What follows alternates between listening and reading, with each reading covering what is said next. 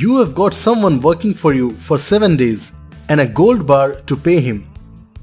The gold bar is segmented into 7 equal connected pieces. The worker performs equal amount of work each of the 7 days, and hence you need to pay him exactly for his per day work at the end of that day.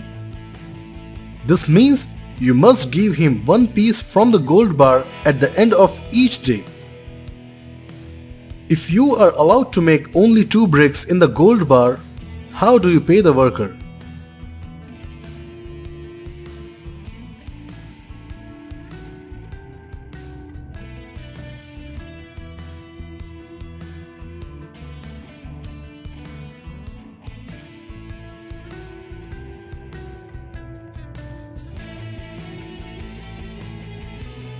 Well, you can easily achieve this by breaking the gold bar this way.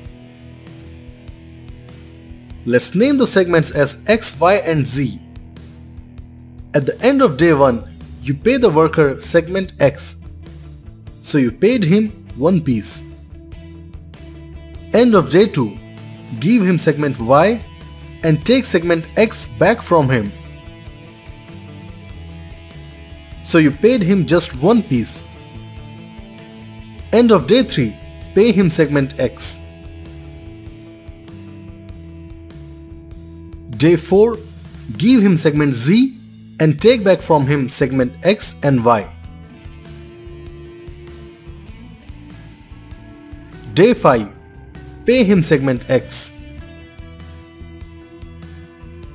Day 6, give him segment Y and take back segment X. And day 7, pay him segment X. This way, you paid the worker 1 piece from the gold bar each of the 7 days. Hope you guys enjoyed. Please like and share the video, and if you are new, please subscribe to my channel and stay updated with new logic every week.